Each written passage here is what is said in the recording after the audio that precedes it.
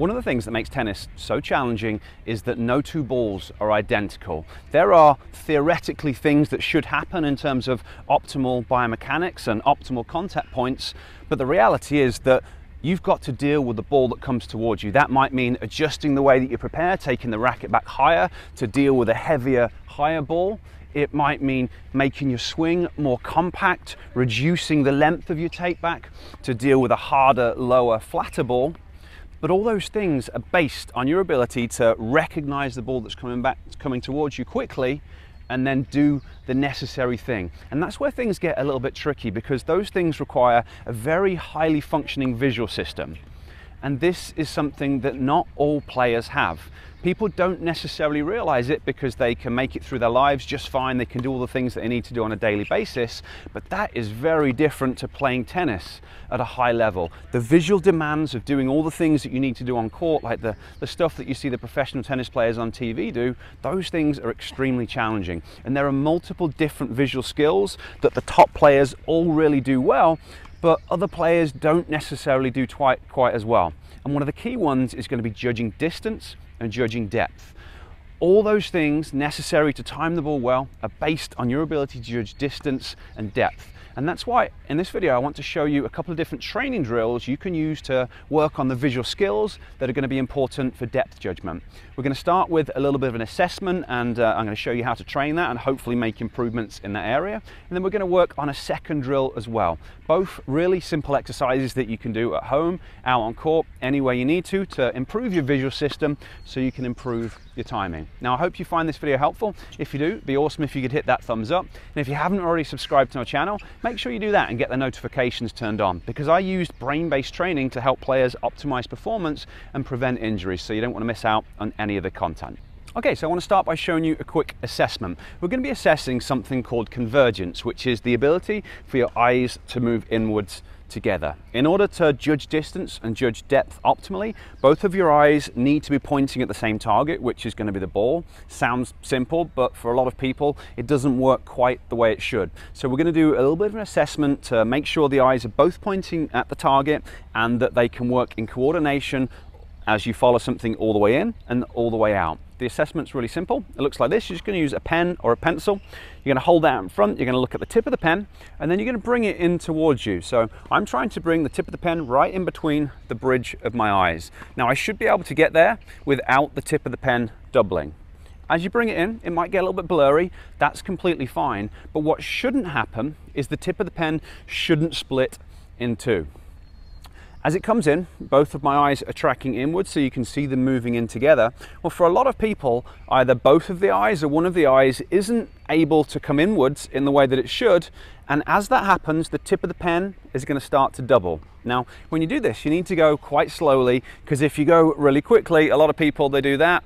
They go past the point where it starts to double. One eye's looking at the pen, one eye's looking in completely the wrong direction. So they think that they're okay with this skill, when actually there's quite a significant problem. So go nice and slowly and see if you can identify if the tip of the pen doubles. Now, if it doesn't, that's awesome. Then you can just work on to the different training exercises to improve the strength and the endurance of these muscles. If it does double, then that's something you want to work on correcting. You want to kind of measure the distance that you can get from you. So if I bring it in, does it start to double at 6 inches or 8 inches or 2 inches? And that's going to be your starting point that you want to work on correcting over time. So it's a really simple assessment, but it can have a very big impact on your ability to anticipate, or sorry, to react to the ball that's coming towards you, and your ability to hit with good timing. And then in terms of training it, you just literally work on it. So a lot of the time, the brain areas that control these eye movements, the muscles, they're maybe just not quite working like they should because you haven't challenged them enough. So just as a training exercise, you can do this pencil push-up exercise, just working on bringing it in. You don't want to cause yourself any eye strain, so you've got to be a little bit sensible when you do it, but you just work on bringing it closer and closer, and then hopefully if you start at 6 inches, then you can get it a little bit closer. And then over time, and sometimes it only takes 2, 3, 4 days of working on it consistently before you can see improvements. But that's the training drill itself. It can have a huge impact on your game. For the second drill, we're going to be working on a fast switching movement. So we've just done the pencil push-up where we're tracking it in slowly.